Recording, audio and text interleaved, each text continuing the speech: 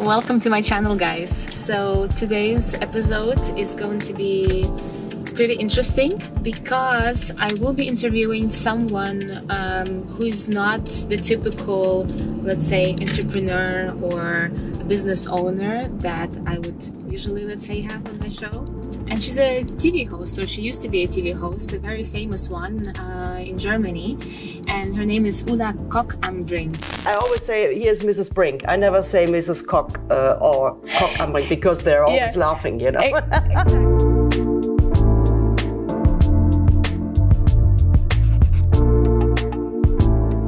She's absolutely fantastic. She has been an entrepreneur before, and unfortunately also has stopped her activities because she saw that, you know, her body basically couldn't take it, and she really enjoyed TV hosting much more.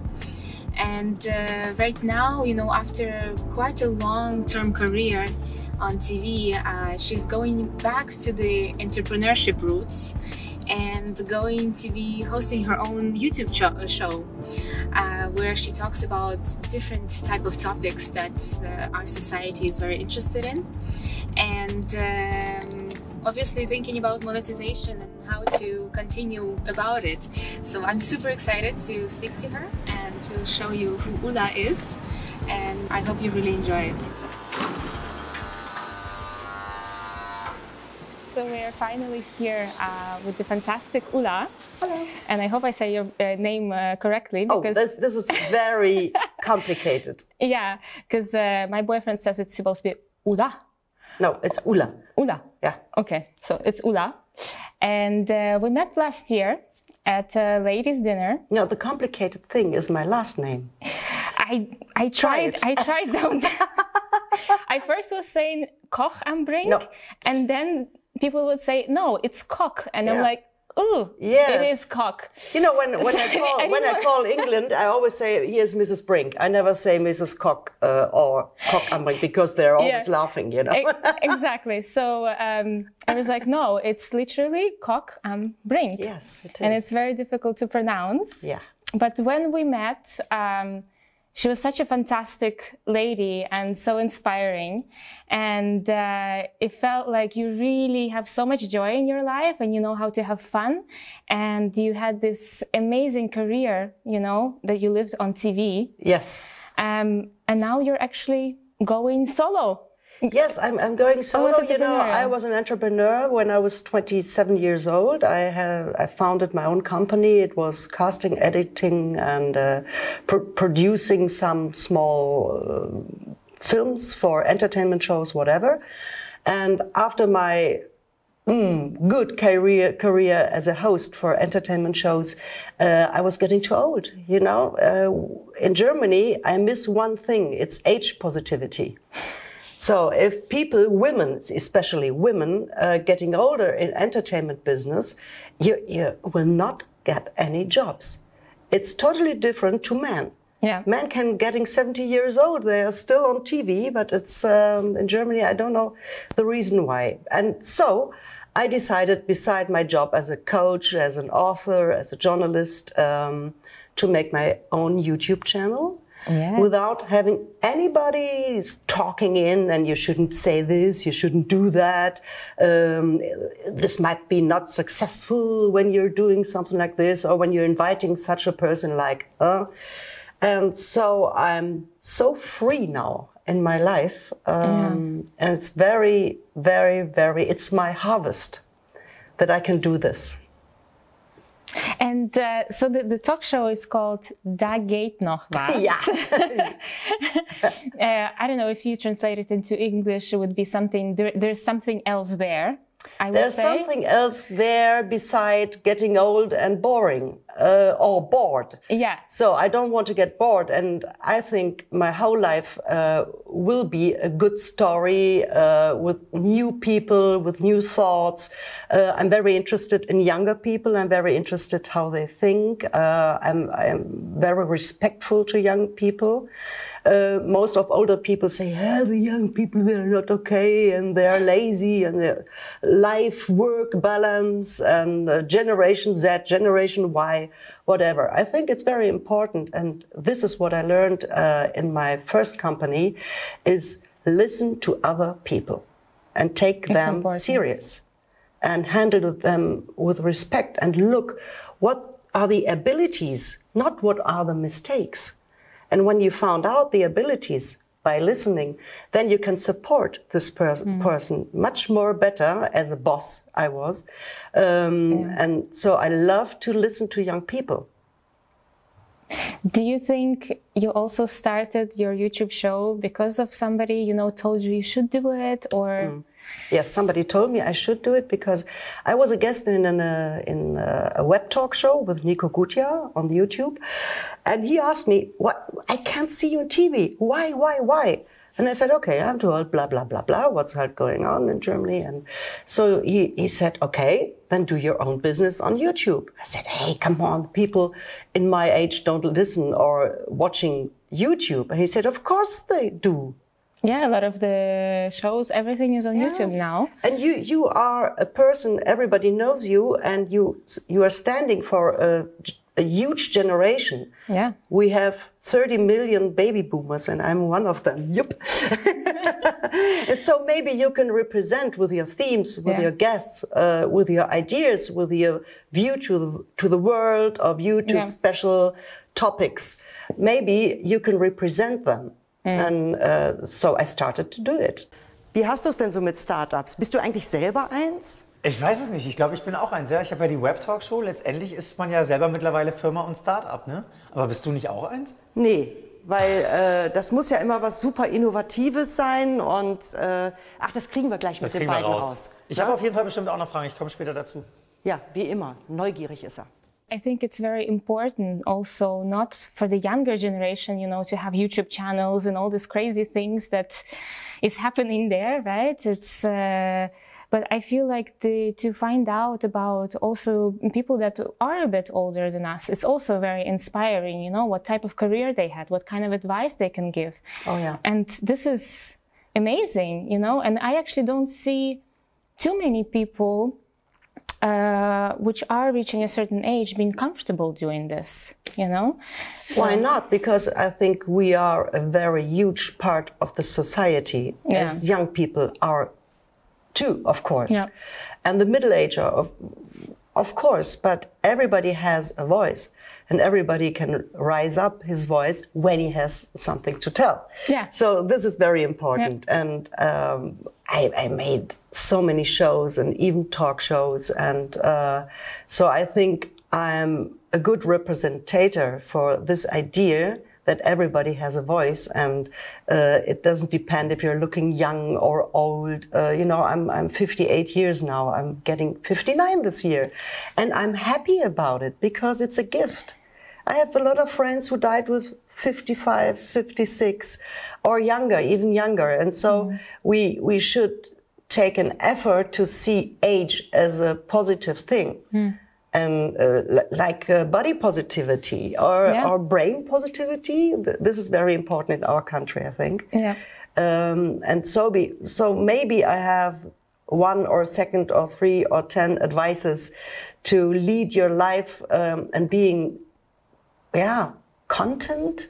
It's not always the big happiness, you know. Not everything must be happy all the day. I have my dark sides too. Yeah, it doesn't usually happen this way, unfortunately. Yes. But to overwhelm this or to handle success, is not easy, even for young people, because they think, oh, when I'm successful, I'm very important. No, you're not important. It's only your job.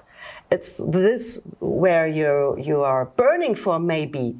But the real meaning of life is being a good friend, is being a good partner, is being a good mother or not, or father or diverse, whatever you want to be. But the job is very important, but it's the integrity of a person is very important. Yeah. And not the shining. You know, I see this in Instagram and wherever, where people try to get some attention. Please give me some attention, please. But attention is not,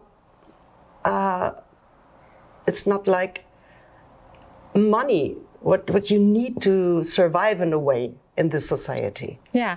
I mean, I think there's all these jobs, you know, that came through that nobody have thought of before. That okay, I'm a blogger and I'm gonna earn money this way. I mean, nobody thought of it this way. That this is going to be a job description, literally. Yes, right. It's very interesting. I love that. It's great. But these people, these very, very young people who start being an influencer or start being a very successful blogger, what about when they are getting older? Yeah. What about when the next generation? This means 3-4 years earlier, and not 10 or 20 like it was in my generation. Yeah. So what is going to happen to these persons?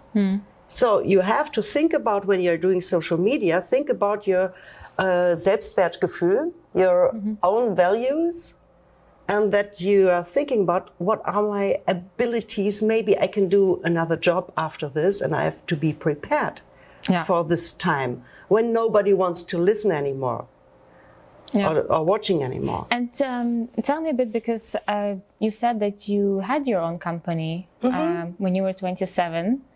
And I mean, what happened there? It became a bit too much at some point. Yes, it became a little bit too much because I started this company with my partner Annette, a great person. We're still big friends, and it grew very fast to 30, 40 employees. And then I started to host big shows. And this was too much for my body. My body said my system broke down. And so the doctors, they asked me to change my life. And so I bought a dog. And then I told my partner, okay, I stopped this business now. Please do it for yourself, and I don't want to have any money or whatever, because it was a wonderful company. But I do my hosting job now because I love it. I'm totally freaked out about it. Although I was very anxious, I had this Lampenfieber. You know, what is it, Lampenfieber in English? I don't know. Being afraid of, not cameras, but being afraid of the situation, getting very nervous. Yes, very nervous. A few minutes before the show starts, wow, it was so hard. And I had to learn a lot. And so I concentrated my life on this. And it's okay. But important is, when we are now in the advice corner. One of those. Important is to think about what's going after this. How do you feel after this? And so my advice is, don't feel so important. Just relax. You're doing a show. A lot of people, it was 10 million people watched my show, my biggest one. After the 6 million people, 5 million. I had shows where nobody was watching and I was kicked off the program. And how to handle all this stuff, it depends on being down to earth. Always stay down to earth. You have to realize your dreams. You can reach the stars, but in your mindset, you have to be down on earth. Yeah, I totally believe in this, and I definitely saw some people already that get, you know, a bit of success and they feel like they're so important, but it's a trap. Exactly. You have to stay a person, and you have to stay down to earth, and you have to believe in values that are true, right? It is something that, like you said, you know, it's family, it's friends, it's true feelings, it's being kind to people. Be kind to people. When there's a supermarket cashier, I'm always kind to other people, and it doesn't depend if he's the boss from the Deutsche Bank or cleaning the streets, because they are human beings. Always be polite to refugees. Too black, too thick, too thin, too old, too young. So whatever, we are a community in a way. I feel, you know, my problem in this society in Germany is now that we are very split up in diverse religions in a way. The religion is, I am against refugees. Religion is, I want to destroy capitalism. Religion is, I'm vegan and everybody has to be vegan because I am vegan. I can't understand this ethic, moralic disaster. And everybody wants to listen the whole same shit he's talking about. He doesn't want to discuss. He just wants to see his own face in the mirror. Yeah. And so in this internet forums and rooms, whatever, when I'm a vegan, only vegan people use this. Yeah, yeah, yeah. To say, hey, we are Good right. one. Yes, we are right. We are right. Good one, and yeah. all other people are not right. So, and I grew up, my generation grew up in discussing and having some arguments against another position. It was not a fight, it was a talk. Yeah. To understand each other. And this is what I'm missing here in Germany. But do you feel like also, since we touched this topic, like I hear from some people that they also say, yes, our kids or our grandkids are trying to reshape what we have ruined beforehand. You know, that there has been a lot of stuff that has been done in a way which definitely has harmed the planet. But it's so interesting because I was very young when the Green Party was founded with Joschka Fischer and all this stuff. And they always proclaimed green. So everybody has to take care of rubbish, whatever. What happened was, on the other hand, the industry, German's industry, the car industry, the pharmacy industry, whatever, any industry, just worked further, as they always did. Maybe I'm not right in details, but when they say, the young people, the Gretas of this world, they say, you destroyed. No, I did not destroy, because I was very cautious in my environmental behavior. So I can tell it personally to me. Yeah, but not to the rest. No, not to the rest, not everybody, of course, but we have not the baddest system. You know, everybody's telling, put the bottles into this, the green, the brown, the white, and the bio, and the plastic. But the plastic industry worked further. Yeah. And further and more and more and more. And now, thank you, Greta, for this and all the other people. You know, the supermarkets are stopping now doing plastic bags. Yeah, and it's fantastic. Yeah, really it's fantastic. That. So they did something. But this, how do they say it? When they say, you destroyed everything, it's a little bit too much. And it's a little bit hysteric. I also feel this way because I think also was time of learning, and there were so many things that we didn't know about the planet, about ourselves, like the medicine is progressing, obviously, you know, all of these things are progressing. And there has been, I'm sure, some mistakes that were made, but at the same time we were learning, you know, just like owning a company and failing, or, you know, having a TV show and failing. Yeah, and as we are learning now. Yeah, yeah, yeah. Not especially me, because I know all this stuff, because I'm very curious. I'm reading 5 newspapers each day online, by the way. And because of the paper, you know, don't use too much paper. We don't need it this day. Yes, we don't need it this day. This is a good effort, you know, and I don't print anything anymore. Yeah. You can send it digital. The digital time, you know, I'm not used to speak English, sorry, is very, very interesting and very exciting to me.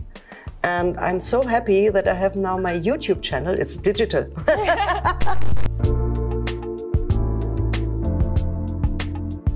You know, I think the next time I will have an interview with a priest, a male priest who decided in the age of 50 to live as a woman. Oh. And this priest, he has 5 children.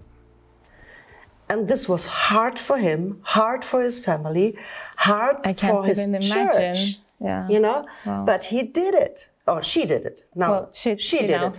And I'm so curious how the psychology is running around when you make a life change so hard.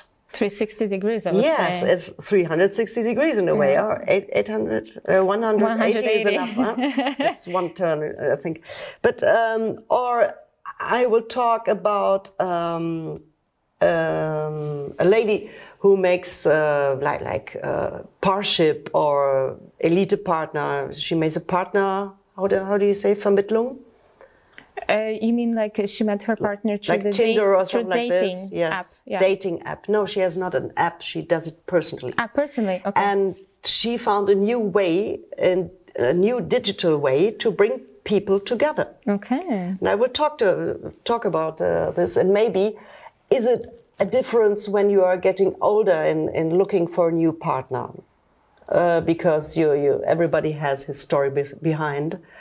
And it depends how heavy the stones are you are wearing on your shoulders. Yeah, I think it is. I think it is. I mean, my mom has been on Tinder, but really? It didn't work out. It didn't work out? It didn't work out. But I think Tinder is a sexual thing, isn't it? Yeah, we felt this way. Yes, I think so. We were swiping through the guys together, you know, just to see. But, I would never do this with my mother. I had never done this with my mother. Yeah. So maybe it's a difference in your generation that you're much closer to each other. Yeah, maybe it was more acceptable of these kind of things, and I don't find it bad. I think that she should be happy, and that I want her to be happy and find someone who can kind of support her and share exactly experiences with her. Yeah. But definitely online was super difficult.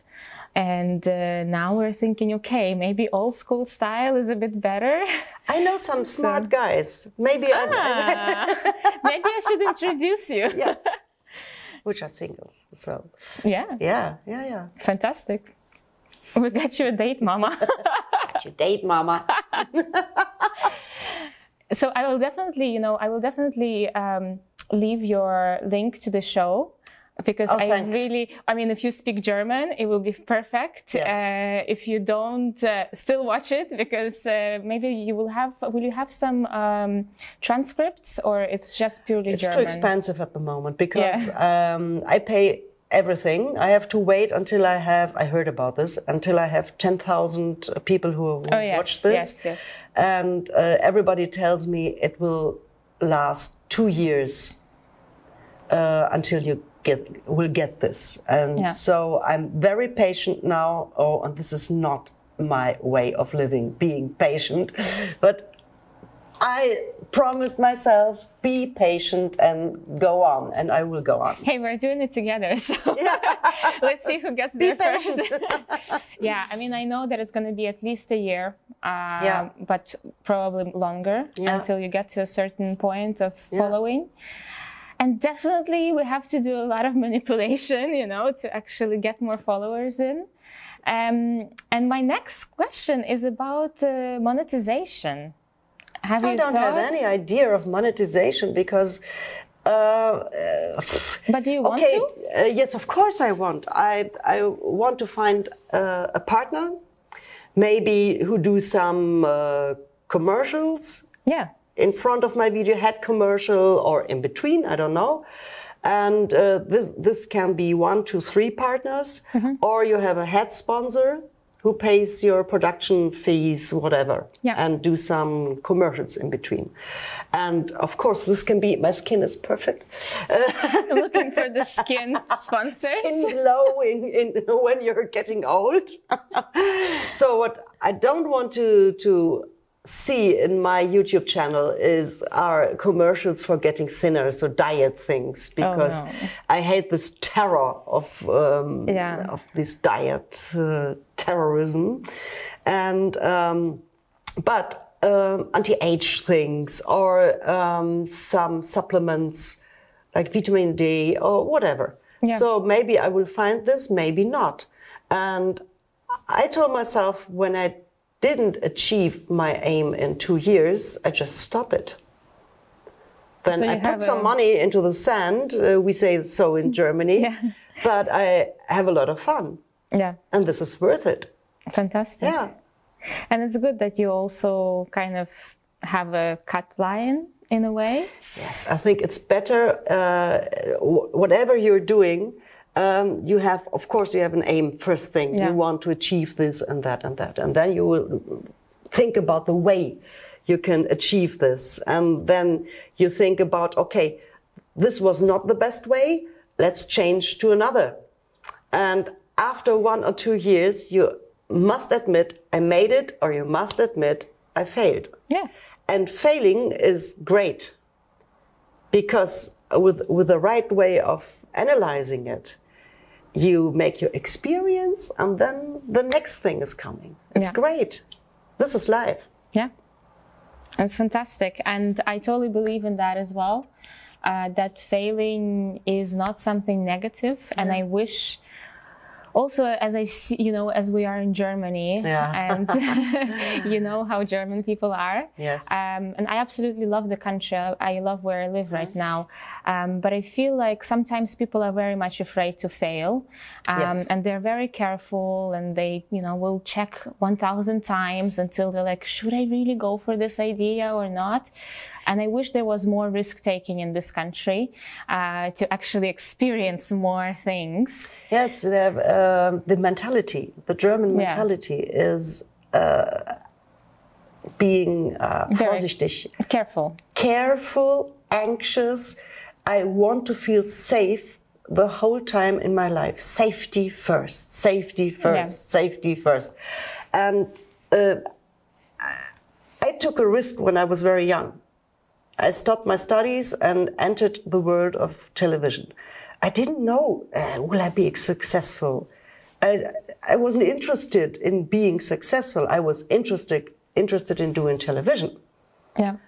And so I had a good luck, So, but when you will do something, just do it. And you know, the second or third or fifth thing in Germany is we envy a lot.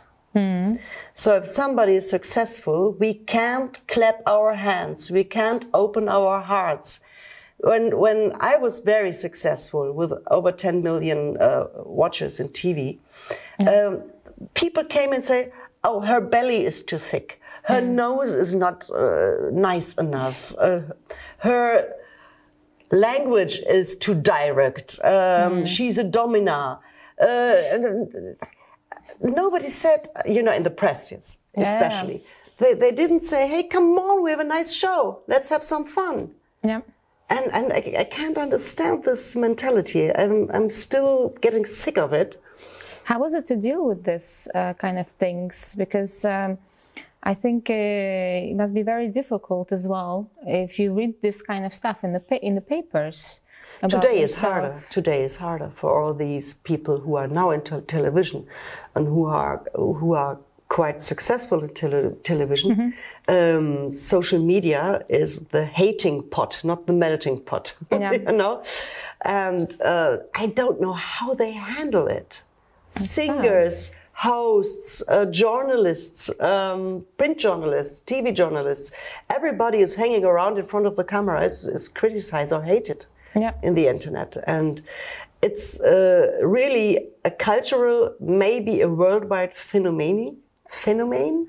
Well, we all, I think our brain, in a way, is programmed to, let's say, react to very negative things. Right, that's why we have so much negative. It's a protection thing. Yeah, that's why we have so much negative media, and I believe someone is still trying to do a project where we read a lot of positive media, but nobody wants to read it because it's not interesting enough. Bad news are good news. It's a very old sentence, and nobody can change it. But I feel now we have a little cultural change in Germany with all these discussions about being fat or not. It's egal. Hey, come on, we're human beings. Or young people who make social media very, very successful. We accept it slowly that we don't want to kill our minds in killing other minds. And I think we have bigger problems than all this stuff. We have problems with the terrorism, we have problems worldwide with hunger and water and energy and environment. But in Germany, we are so fast in saying, me, it's bad, me, it's bad. They should say, hey, okay, bad, good, yeah, like this. But have you ever experienced maybe any other countries, you know, that, I don't know, maybe you've been to US and you saw a different type of attitude also in TV, and it's very different in US or even in Netherlands. In the Netherlands, when people are successful, they say, "Hey, we love you. Yeah. We love you. We like you. You're a wonderful person." Or even in US, if somebody's failing, they say, "Hey, come on, you made a good effort. Stand up again. Do the next. Clap your hands. Fantastic. Nice, buddy." Huh? Yeah. And if somebody is successful, they say, "Hey, you got a wonderful car. Wow, great. So you made your money. Great." Like, so this is so different here in Germany. And it's not my mentality, although I'm very German. Huh? But in some topics, not. Yeah. Okay, so you've been an entrepreneur. You've been a fantastic TV host and had an amazing career. You decided now to also kind of get into entrepreneurship again, but solo, promoting your YouTube channel and your YouTube TV show. And let's see what happens. I really hope that you will be successful with this. We will see. Because I truly believe in the concept, and I truly believe that you should do it. And it's great that you're not afraid to do it, and you're not afraid to discuss all these questions. No, I'm not afraid. Not at all. And this is amazing. And what about you? Are you afraid? Me? No. Why should I be afraid? Never be afraid. No, never be afraid. I feel like, and I feel like I should at least try certain things in life. And if I fail, okay, at least I tried. Yeah. You know, so I rather try than not try and then wonder what it would be like. Let's try together. Yes, we will try together to grow our YouTube channel. Why not? Since we're actually starting off at the same time. So Ulla already had her show live. You already published how many shows? 3. 3. I'm going to publish in 2 weeks. So you will guys see it in like 2 weeks. Okay. I will follow you on Instagram. Yeah. I think you do already. I do, yes. You do. I will do some comments. Yes. Great, Carolina, wonderful, go forward. Yes. But one more, let's say, advice, not maybe just to younger people, but also to older people, to people of your age, or maybe people even older. Enjoy your life. Enjoy your life. It's the only thing you got. And you know, when I'm looking to my watch, I don't wear it, but I know I'm 58 now. Okay, it can happen that you are next week, that you're in a hospital and somebody is telling you you will die in 2 weeks. Yep. So try to do the things you really love. So look into your soul. Okay, I'm hungry. What I'm going to eat now? It must be something which I'm really hungry on, of, whatever. Really excited about. What I'm really excited about. And so this very conscious looking what's going on in my brain. What do I need now? What do I need not? Do I need these friends still? Because maybe they are more vampires than friends. Do I need this party? No. I stay at home watching TV because I love to watch TV at this moment. I don't need to go to a cocktail or to huge television events. Okay, 3 or 4 I have to do. Yeah? So being a little bit in speech or whatever. Yeah. But that's it. Live your life very open, private, self-conscious, and be aware of your soul and wishes and emotions. Fantastic. Yeah. I think this is great. And what I took out of this is A, take care of your body. So listen to your body in terms of not stressing yourself. So not stressing. If you feel like you cannot do certain work, you know, don't overdo it.